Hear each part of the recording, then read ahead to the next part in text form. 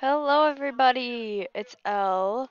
Welcome back. So today I'm going to be going through and just showing you guys a little bit and explaining the cables that I made on my Wix website.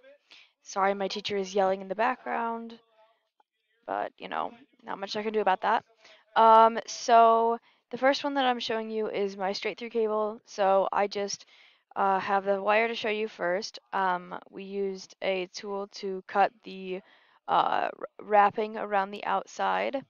Then I separated them so that I could untwist them. Those are all of them straightened. After I straightened them, I cut them off so that they were all equal lengths. Then from there, I slid them all at the same time into one of the, I slid that into the RJ45 jack so that it would be able to be crimped. Then I made sure that all of them were the right length and all of them were going to be correct, crimped them, and boom. Here, this is them actually all cut um, and everything. And then I tested them and it worked on my tester. So yay, that's good.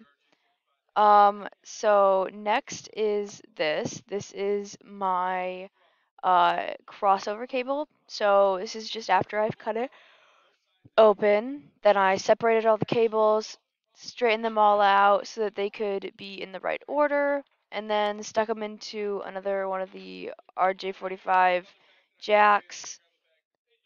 Then I cut them, and once they were cut, I did the other side, plugged it in, and tested it, and it worked.